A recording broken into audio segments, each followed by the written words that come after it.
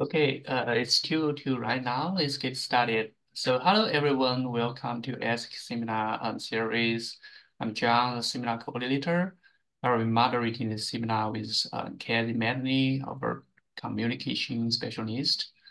And today our director, Ralph, is not here, so I will be doing the introduction for our speaker. And please feel free to ask any questions after the presentation. You can do so by unmuting yourself, or you can chat us your questions and we will read it out. So today we are very delighted to have Professor Schroeder coming from Stanford. And he is an associate professor of Department of Geophysics and Electrical Engineering at Stanford University, where he is also a Bass University Fellow in undergraduate education, a senior fellow with Stanford Woods Institute for the Environment, and a senior member with the Cavity Institute for Particle Astrophysics and Cosmology. And Professor Schroeder's research is primarily focused on observing and understanding the roles of continental ice sheets and their contribution to the rate of sea level rise, with a secondary focus on the ice at the subsurface exploration of icy moons. He also studies the development and use and analysis of geophysical radar remote sensing systems that are optimized to observe hypothesis-specific phenomena. And he got numerous awards as well as play a lot of roles at the university and also the community level. So I'm not going to read all of them. And he was with NASA's JPL before coming to Stanford and receiving his PhD in geophysics from University Texas in Austin. So I'm going to turn this over to Professor Schroeder, and let's look forward to this exciting talk. So Professor, please proceed. Great. Thank you all for having me. It's wonderful to virtually be with y'all. I'll try and get through the talk so that there's some time for questions and interactivity, and feel free to interrupt me. My goal here is to just share with y'all how we can use ice penetrating radar to sort of probe subsurface processes, both on ice sheets and icy moons. My group is split, as am I, between geophysics and electrical engineering. My geophysicists use radar data to try and understand ice sheets and icy moons and how they work, and my engineers invent new radar systems to observe ice. And then a lot of the group is sort of in the middle in a signal processing domain where we have students from both sides. So I'll try and give you sort of vignettes of each of those, and then we can go from there. So I, like any other glaciologist who give you a talk, start my talk with questions of sea level rise. The plot on the left is from the IPCC. It's the range of uncertainty in sea level rise in models over the next 100 years. And the plot on the left is past sea level rise. And the thing that's most striking to me is that the current rate of sea level is that solid line. That's not that exceptional for, what the Earth has done in the past. And even our steepest slopes, which are sort of our most pessimistic scenarios in terms of sea level rise from models, there's that dashed line. So it's not the highest amount of sea level the Earth has been capable of in the past. Given how consequential sea level rise is and how uncertain it is, both in the models and in its history, there's questions of why aren't we better at this? For me, I think one of the main reasons we're not better at this is that our remote sensing techniques that give us our richest, certainly spatially richest observations of the ice sheet, all just look at the surface. Optical imagery, surface velocity, laser altimetry, they're all looking at the surface of the ice sheet and not the subsurface where many of the key processes are taking place. So that's where my field of radioglaciology comes in. In our case, we use ice penetrating radars, mostly carried by airplanes that fly along, like this cute illustration on the right, send pulses down and make vertical profiles. So this is different than imaging radars that look sideways and make maps. This makes vertical profiles. And most of the data historically for our field was collected with airplanes like that on the left. This is a DC-3 airplane that has the antenna. You can see the red antenna underneath the wing. So it's about the size, so it's a fraction of the wing, sends the pulses down, comes back, and you get these cross sections. When you look at these cross sections, like the one on the top there, which is about 400 kilometers long and about 4 kilometers thick, you can see the ice sheet, the continent underneath the ice sheet on the bottom. You can see these layers throughout the ice sheet, which are isochrones generally, and give you a sense of sort of the structure of the ice sheet and past ice flow. And then if you take all of these profiles that were collected together over half a century by every nation who does this sort of thing, which is those lines on the bottom left, you grid them together and you can make maps like the bottom right, which is the continental topography without the continent, the ice sheet on top. And this is what's used in ice sheet model projections like those I showed earlier. This is mostly how our community uses this data. There are other groups, including my group, who also look at the radar echo itself as a signal to diagnose conditions inside and beneath the ice sheet.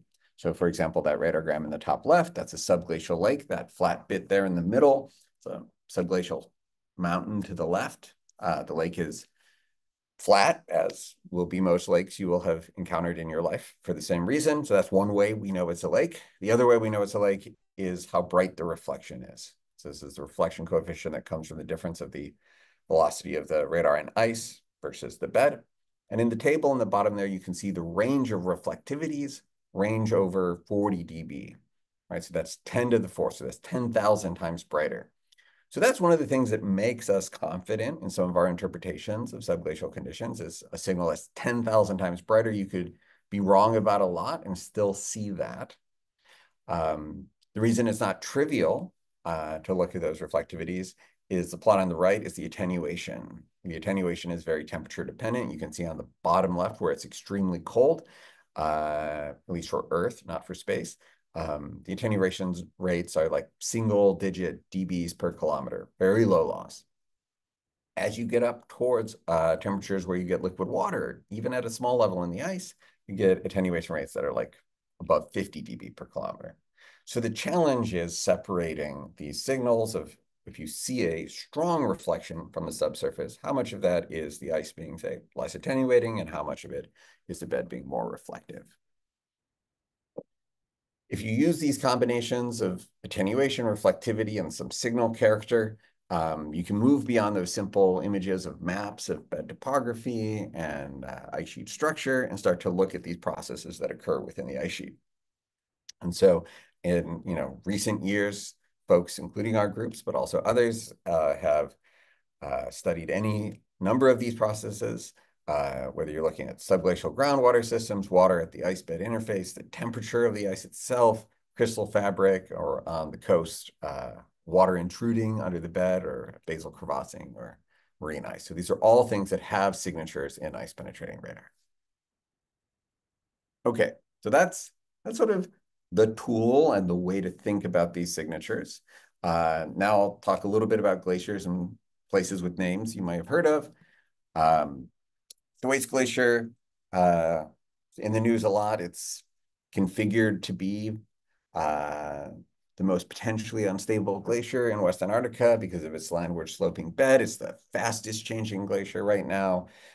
We just ended a large multi-year international collaboration where people could only propose to study Thwaites Glacier, and there was a wide number of projects, including boats, airplanes, teams on the ground.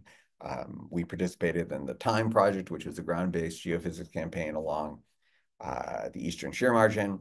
But everybody's looking at Thwaites because we think it's the most likely to trigger large-scale retreat. While I think that's right to focus on Thwaites, I think there's also a little bit of context around Thwaites. Its neighbor, Pine Island Glacier, it's actually one of the next most rapidly changing, potentially unstable glaciers. And if you look at that plot on the left, this is vertical velocity showing ice flow, and ice flows as a viscous fluid. That bit that I've circled there, the Bentley Trench, it's weird that it's shaped that way, right? Like I wouldn't think if something was a fluid flowing that there'd be this tumor of ice flowing out of Pine Island. So that's one weird thing about that area. Another thing that's weird is if you look at subglacial water routing models where water would flow underneath the ice sheet because of topography and overlying pressure, that same area, the water should flow through Thwaites and not Pine Island. So that's also uncommon for glaciers. Normally, the subglacial water and the ice are flowing in similar directions. The reason that I think this super consequential area that sits at the boundary of two of the most important, largest, most rapidly changing glaciers in West Antarctica, that we don't know why this boundary is where it is that it's also at the boundary of two surveys. So you can see on the right, the survey in brown, that's a survey that was conducted by the British Antarctic Survey with a radar with center frequency, I think around 150 megahertz, and an interleaf pulse design. The purple survey is a radar operated by the University of Texas with the 60 megahertz chirped radar system with high and low gain systems, but a single transmit pulse length. So these are two separate systems, and this area at the boundary of the glaciers is also at a boundary between different data types and radar systems. And I think that's why we have not historically understood this boundary.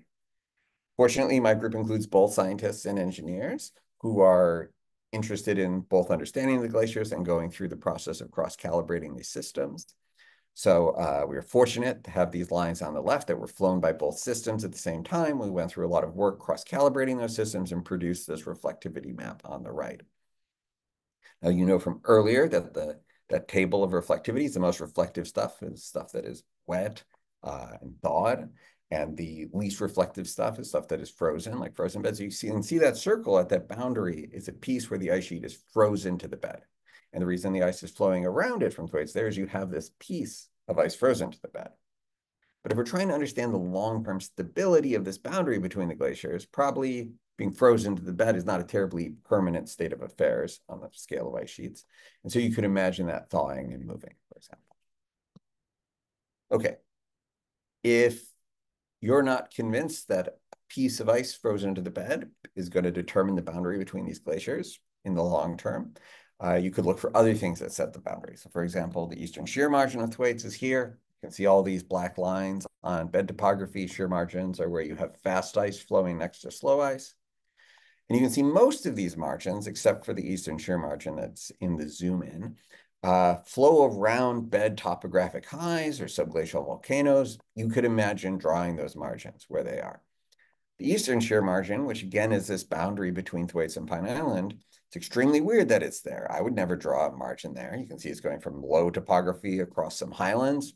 Very strange. So probably it's not the shape of the bed setting that boundary. It's so strange that we participated in a project. I just had a student coming back from months camping on the ice to try and answer why that margin is where it is. So one of the key leading hypotheses we were testing is whether it's perhaps the temperature of the ice, that you have a layer due to friction and the margin, frictional heating, temperate ice, softer ice, that controls the position of the margin. So to do this, we wanted to do a sort of tomographic survey. You know from earlier that the attenuation rate is temperature dependent, so you can imagine warmer ice would absorb more energy, and so a survey like that in the bottom left would be attractive. The challenge with this is this has offsets of many kilometers, and the existing radar systems that we could have used to do this required cables. And as a result, you would have needed kilometers of coaxial cable, which would have given you tons of attenuation and dispersion. So my group's developed two separate radar systems to test this. You can see in the bottom right, these sets of variable offset polarimetric surveys that were done. The bottom left is a sophomore defined radio system that one of my former engineering students, Nicole Beinart, who's now at the University of Colorado, developed to eavesdrop on a stationary radar with software-defined radio and use the direct path of the signal to synchronize the signal to allow you to coherently sum the radar. On the right is a fiber optic system developed by my current student, Danny, who's pictured there laying down with these big spools of fiber. And that allows us to use totally synchronized systems, converts the radar signal into light, sends it over fiber over tens of kilometers back into radar signal, back through the ice, and do imaging that way. So Danny just came back from the field a couple of months ago, is analyzing this data to try and answer these questions of, is there a warm pocket of temperate ice that governs that margin? Okay. So maybe he'll find it's governed by temperate ice, maybe he won't. In either case, the warmth of ice in the shear margin is also something that you can imagine might be temporary or not like strongly permanently controlling things. So you say, okay, is there anything else that could be setting this boundary between the glaciers? So we go further downstream, you see the eastern ice shelf of Thwaites. You can see in the plot on the left, all these areas that are red that are melting, accelerating, thinning. And then you have this one ice shelf in blue that is slowing down. And we know that that's because as the ice shelf goes afloat, it's regrounded on a piece of high topography on the ocean floor. So you could imagine maybe that sets the boundary between these two glaciers and pushing the ice back there from the ocean side. In our field, this plot on the right counts as data rich, where we have 2 flight lines from 2009 and 1 flight line from 1979 that cross each other. So that's actually very lucky. That 1979 line is one of the only lines in this entire sector of the ice sheet and happens to have crossed that ice shelf. So we went with our group early on in the history of my group here. We bought this scanner you can see in the top or bottom left, which is meant for retouching old Hollywood films. And we went to the Scott Polar Research Institute Museum at the University of Cambridge, where they had these records from the 70s in 1,000 of those cylinders of 35 millimeter optical film. So 2 of my friends who had studied art history and I went. We put on gloves, reeled these things together, and scanned, produced 2 million images from the film in order to do this comparison. You can see the plot on the right. You can see the original published paper in the top of the subglacial lake, and then you can see our scan on the bottom. That's the same piece of film, same piece of data, much higher resolution. And you can even see on the high resolution scan that little dark mark. That's a piece of masking tape that was put there 50 years ago. Is that a Nature paper right there? So once we scanned that and had all those images, we were able to compare over the ice shelf what it looks like. You can see circled in red, this is that regrounding area. And you can see that in the 70s, it regrounded and went afloat again on the other side. So it was sort of stably regrounded there, or at least more substantially regrounded. You can see in the smaller circles in 2009 that that area has decreased. And then you can also see in the middle where the thinning has happened that it hasn't thinned uniformly, which is what you see from satellites, but instead has these crevasses that are thinning through the ice faster, which suggests the eastern ice shelf is going to collapse soon. Since then, since we published this paper, there's also been groups who have gone down with robots that have gone underneath the ice shelf and have seen and explored these crevasses and shown that same process at play. But all that to say, the eastern ice shelf is probably not going to be the permanent divide setting the space between Pine Island and Thwaites. My students also, I'm very proud, made a tool to explore this data. It's live now, so you can participate in citizen science or recreational science. Help us look through all these film scans on the bottom and quality control, tiny little digits that help us see where they are and connect them to the positioning data we have. We've also partnered with Nana Carlson and folks from the Technical University of Denmark and have scanned their film as well. So you can go on there and look at archival data from both Antarctica and Greenland. Okay, so that's sort of how things are right now using ice penetrating radar. You can also ask what will govern change in the future. My former PhD student, Eliza, who's now a postdoc at Georgia Tech, when she was first starting out, I asked her this question. I said, okay, look, there are these areas like in the radar data and the ice sheet model on the left, again, at the boundary of Thwaites, right by the coast that are frozen, both in the data and the model. I say, okay, what if this little piece of ground thaws? And to her credit, she asked a much bigger question and say, okay, what if areas that are frozen in the ice sheet thaw? And she came up with these sort of 3 categories, all ice sheet wide. She said these areas that were frozen and sort of deeply frozen that you could imagine would be difficult to thaw.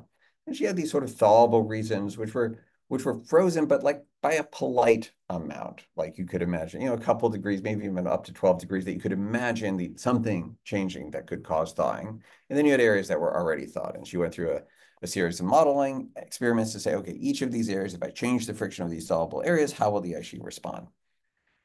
And these charts show different levels of thawing and how much ice loss you would get. And so there's areas like Sipal Coast, which are very dynamic and interesting, but with the thaw, very little change at all. You have areas like the Amundsen Sea that actually, for small amounts of thawing, some increase, but the area is mostly thawed. And then you have this areas like Wilkesland that are not losing a lot of mass right now, but with thaw could increase a lot. So this is identified an area of the ice sheet where things are in that sort of thawable regime, where the geometry is such that you could imagine putting up some big numbers in ice loss if those areas were to thaw. Eliza then went through and looked at radar data in a follow-on paper across the coast in this region. She found in this logistic regression classification here that in these ice plug regions that had been found before, these areas of the bed that if you remove them, you could imagine triggering unstable retreat, that it was a mixed condition. It wasn't all the way thawed. It wasn't all the way frozen. It's in this intermediate state. And again, that's the most vulnerable state. If it was already thawed, things would already be happening, or if they weren't happening, thawing wouldn't have triggered it. If it was deeply frozen, it would be hard to abandon triggering that. So that was one takeaway from this paper. The other is when you look at these ice sheet model basal conditions from various state-of-the-art ice sheet models, you can see that their bed conditions thermally differ from each other tremendously. So now as part of her postdoc, she's working on work to try and use these radar classifications as a constraint in how ice sheet models are spun up. So maybe that's your worldview. Maybe thawing pieces of the bed are the key trigger to what could cause things to retreat, maybe put up some of those bigger numbers we know in the past. Say, okay, I'm sort of persuaded by that, but what could change this?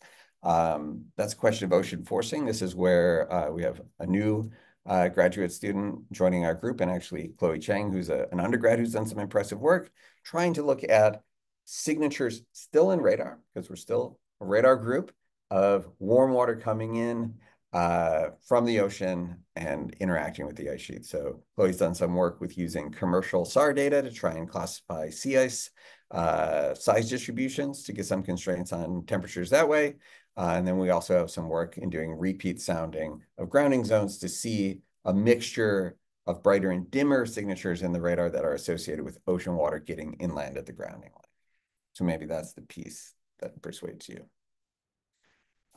Maybe you think the ocean's not really driving things. Maybe you think it's just like a big, dumb source of heat, and what's really happening are internal dynamics like subglacial hydrology. We have another just starting PhD student, today's first day of the quarter, Sunmi, who's working on subglacial hydrology, and she's looking at the offshore record that has these areas of bedrock channels that are carved into the continental shelf that suggest perhaps over multiple glacial cycles, concentrated subglacial water has flown in the same direction. When you look at contemporary models of thwaites, we see that concentrated water exerts a lot of control on the current configuration of thwaites. And so if you put these two pictures together, it starts to ask, does the subglacial topography, both as an expression and as a force to capture subglacial concentrated water, set a template that perhaps the contemporary version of thwaites has a lot in common with previous versions of thwaites, perhaps even in previous glaciations? Okay, maybe you're like, okay, I'm persuaded by that, but I think I'm much more interested in a warming world where Antarctica looks more like Greenland. And I don't think it's the ocean. I don't think it's internal dynamics. I think it's the atmosphere and surface melt that's really going to drive things. Well, we know in Greenland that that's the case. We see big ponds, big giant lakes of surface melt that drain to the bottom. Our group participated in an experiment to look at a year-long, or at least summer to winter, spring to winter deployment of a stationary radar imaging system. We had thought what we would be seeing there is looking at vertical layers and their motion downward to see the response to the drainage event. But what we saw instead was this giant 50 dB drop in power of both the layers and the bed. Again, 50 dB is like 10 to the fifth. This is giant. You could be wrong about a lot of stuff. And what all the colored plots show is that the amount of water that the ice sheet would have had to hold on to cause that attenuation is like most of the water. So what was happening is you were getting the melt, the ice sheet was holding onto it, and even into the winter, it was holding onto that. So that was a surprising result for us. My former student, Riley Kohlberg, who's faculty at Cornell now, asked a broader question on that to both understand that process and look at these warm events that at that time were making the news. Perhaps you remember in 2012 when, quote, all of Greenland melted. It's not that all of Greenland as an ice sheet melted, but like everywhere on the surface was above melting at the same time. And at the time we had thought, okay, well, maybe the ice sheet's sort of a big, dumb, low pass filter that's sort of not that sensitive to a single extreme melt season. When Riley looked at the higher resolution data in the near surface, though, what he saw was you had this ice layer that had formed in that melt event. And as you looked as time went on, what you got was an ice layer that reduced permeability of the near surface and grew. And that makes sense, right? You had previous melt that would sort of percolate in.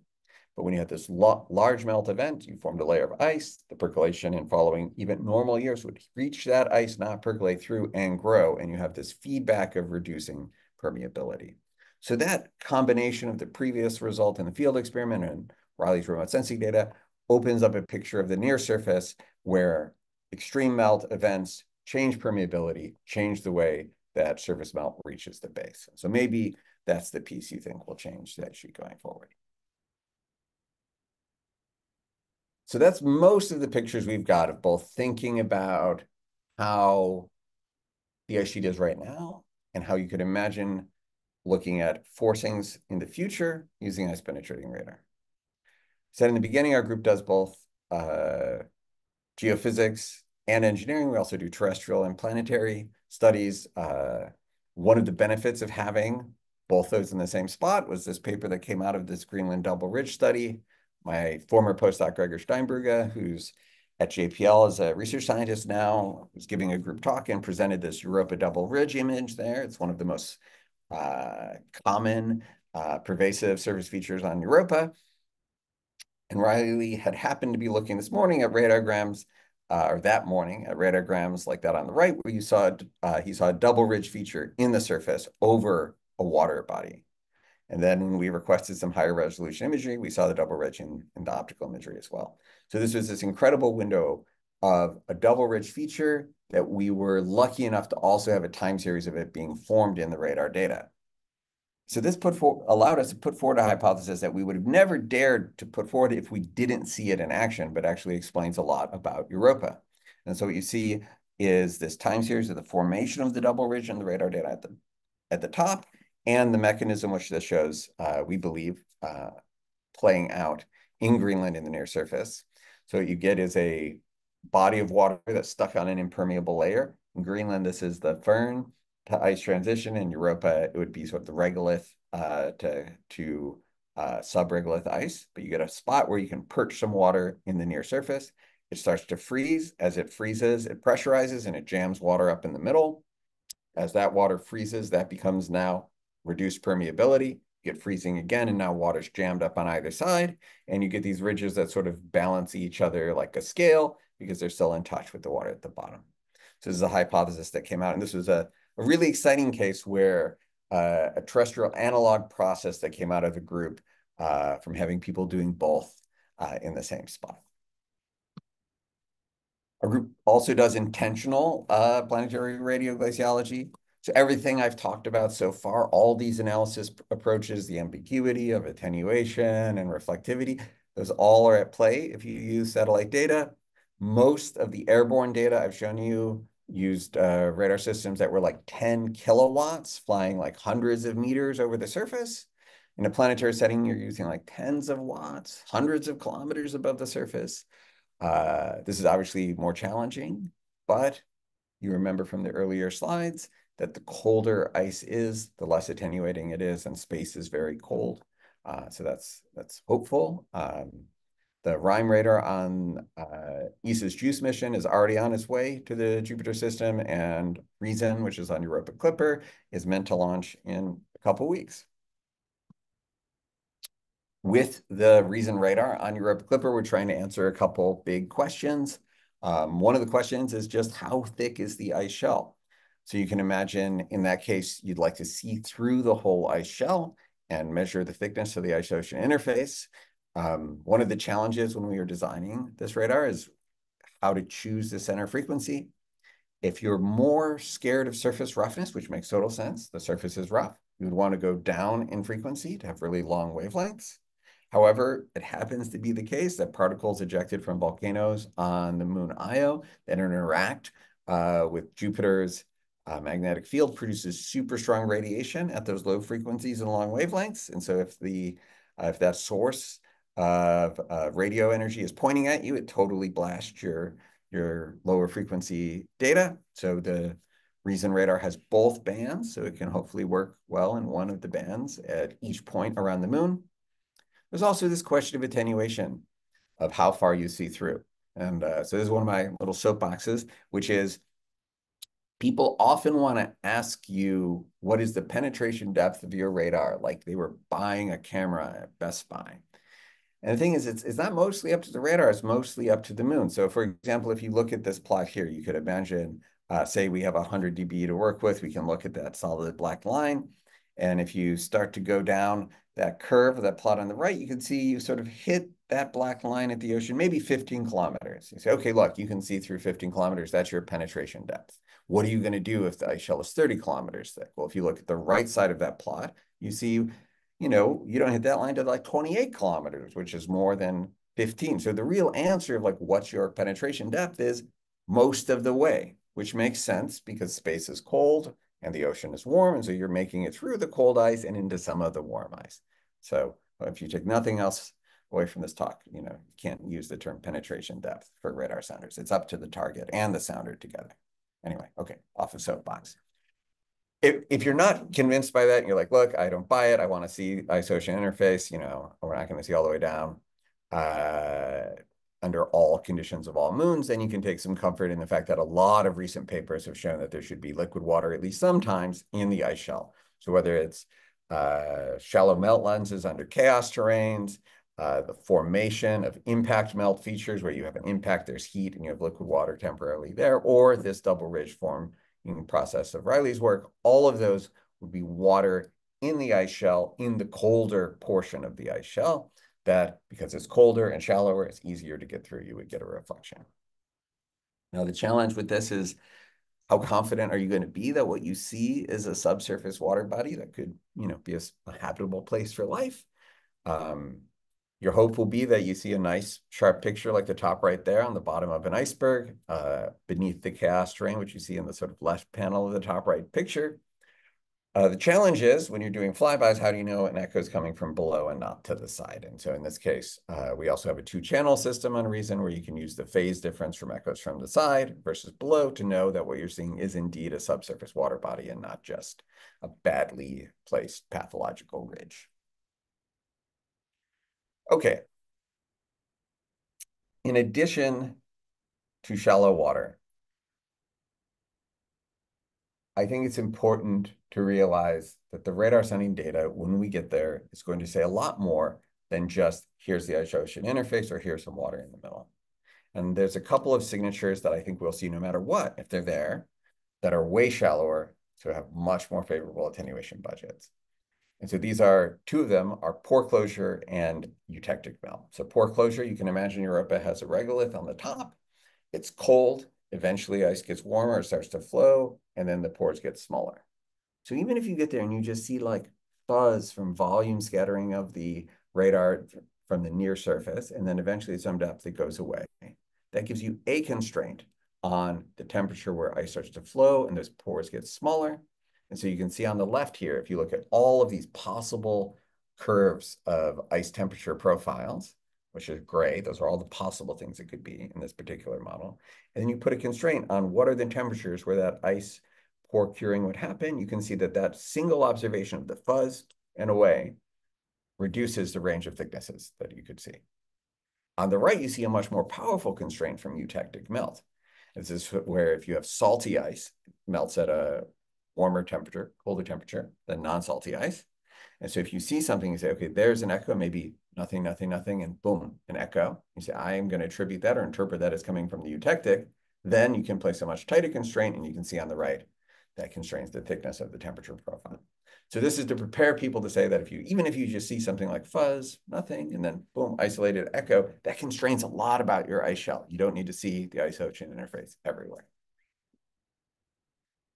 Once you realize how powerful, and I think that plot really shows it, the detection of a eutectic echo is, then you can start to imagine constraining even more about the ice shell. So this plot on the left is an example of the isotherm of eutectic here. So this is the temperature at which that eutectic would exist for different circulation patterns of convection in the ice shell. And you can see there's those 2 lines. The dashed line is that pore closure. You see it doesn't really express the shape of the convection, but you can see there the black line does. So that's a window deeper.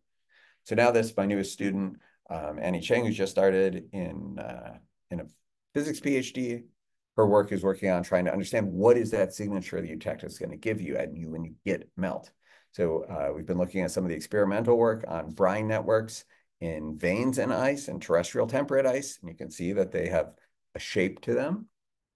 And Annie's early work here on the right shows that the reflection coefficient you get from different shapes, whether that melt is spheres or whether they're sort of needles or lines that are aligned, perpendicular or parallel to the radar signal, you get stronger or weaker reflection. So we're going to try and understand this so we have a better constraint so that we can map the internal dynamics of the ice shell or place this very strong constraint on the right on ice shell thickness when we get there.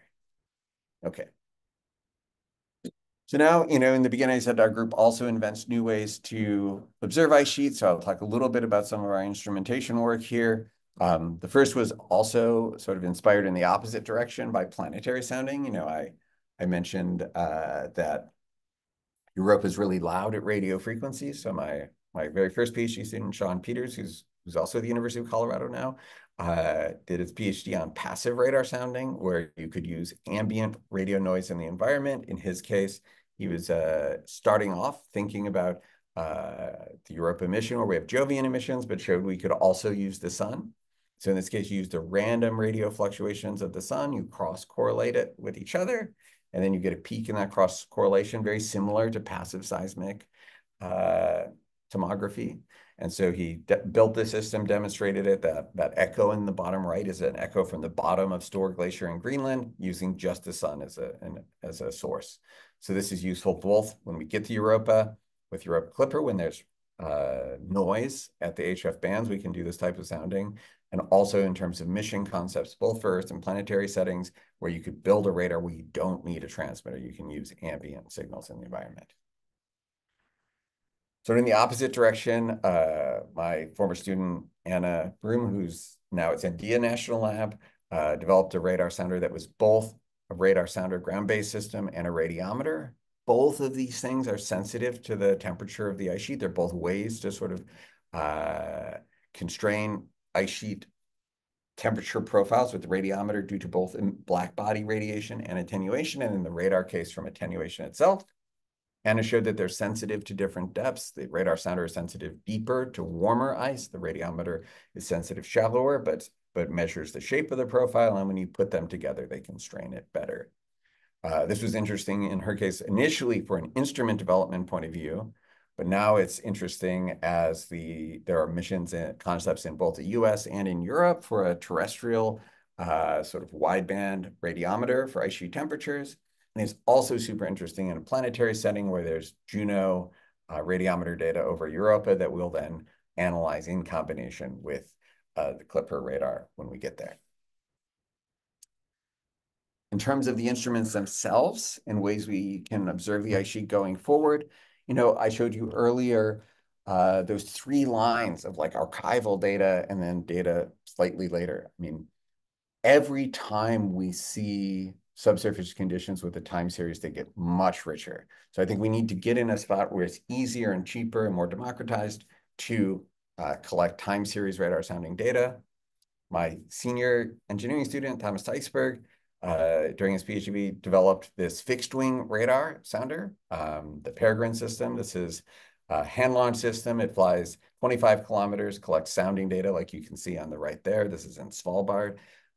Initially, he did tests on campus during COVID, which actually is a much harder permit to get than Iceland or Svalbard or Greenland or Antarctica. And he's currently in the process of extending this in collaboration with Jamin Greenbaum at Scripps to have much bigger platforms that can go further. But in addition to the ease of going and collecting data in a time series way, this also opens up the ability to do interferometric vertical velocity from these hand-launched systems and other radar sounding systems. So Thomas is also working on this paper that shows how you can extend surface velocities. So, using the phase and INSAR, this is really common. One of the workhorses of glaciology now, these surface velocities, to then add, using these layers inside the ice sheet, a vertical component to get you 3D velocities of the ice sheet. So that to me is one of the most exciting things that comes from having the ability to just collect time series data at a lower cost. Again, all these radar systems we developed, Anna's mapper radar radiometer system, Thomas's peregrine airborne system, and also a bistatic system that Danny was using earlier on the ice sheet margin. All of these are part of an open source hardware collection we've put together and is on our website. And so if you want to buy a software-defined radio and start developing your own radar sounder, you can go on there and get started from there. Finally, I'll add the sort of most forward-looking thing our group is doing now in terms of instrument is both Danny, my geophysics student, and an incoming EE PhD student are working on, and many undergrads this summer, very impressively actually, are working on developing a giant radar frequency over fiber array. I like to imagine maybe like a radio telescope array, but downward through the ice sheet that could allow us to make 3D images, sort of like an ultrasound, both of bed forms being eroded, of ice flow itself, of ice shelf melt on the bottom. And then the most challenging application, which I think is really fun to aspire to, is to try and measure uplift underneath the ice sheet. So we know that there are these glacial isostatic uplift signals of sort of millimeters a year. It's super challenging if you put a GPS signal on top of the ice because you have firn compaction, you have ice flow, you have melt. Can you correct for all of this to pull out that signal? And I think if we have a crazy enough, big enough array out there long enough, I do think we can probably do it. And the work that's going into this right now, especially the undergrad work, is trying to build radically low cost transceivers that turn the light signal into radio signals, perhaps without amplification, and also ways to receive the signal without power on an antenna that could then allow us to really imagine putting out like hundreds of antennas over a network of fiber. So that's our current fun, forward-looking mad scientist instrument. And with that, I'm happy to spend the remaining 50 minutes sort of taking questions or diving deeper on any one of these topics. Thank you, Professor Schroeder. So if anyone has any questions, you can raise your hand or put it in the chat and I will read it out loud. Or everyone should be able to just unmute themselves. So you can go ahead and ask a question.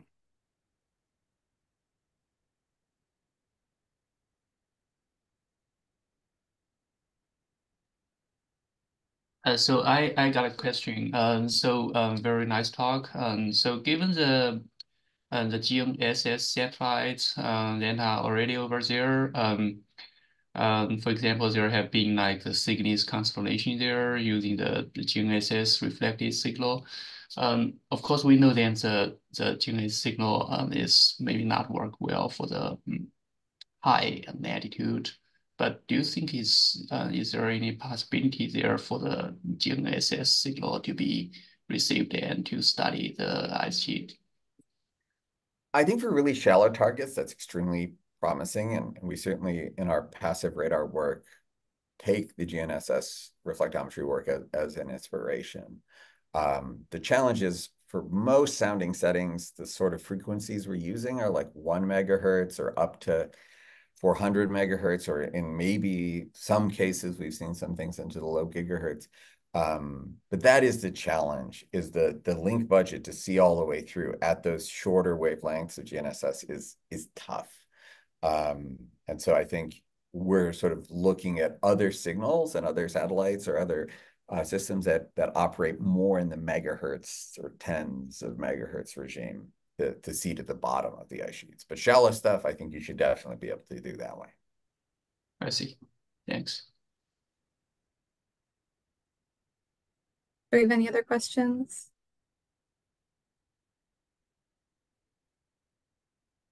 Or comments? Doesn't have to be a question.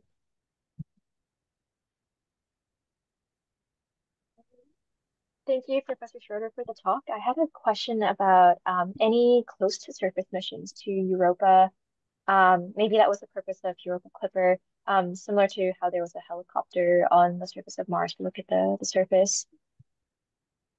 Yeah, I mean, there certainly is a lot of enthusiasm to have a follow-on lander mission. And there was periods there where we thought maybe they would be quite close to each other in time. It looks like the way it's playing out is that Clipper will go first and landers will follow. But I know there's lots of people who are excited about that and interested in both, things just on the surface and people working on melt probes. And, I think in the most exciting of all worlds, you would imagine Clipper itself would find water pockets that perhaps are not that deep. And you could imagine sending a melt probe to go and sample them. That would be amazing. So I think follow-on mission is when it would happen. But yeah, I think we're all very excited about imagining that.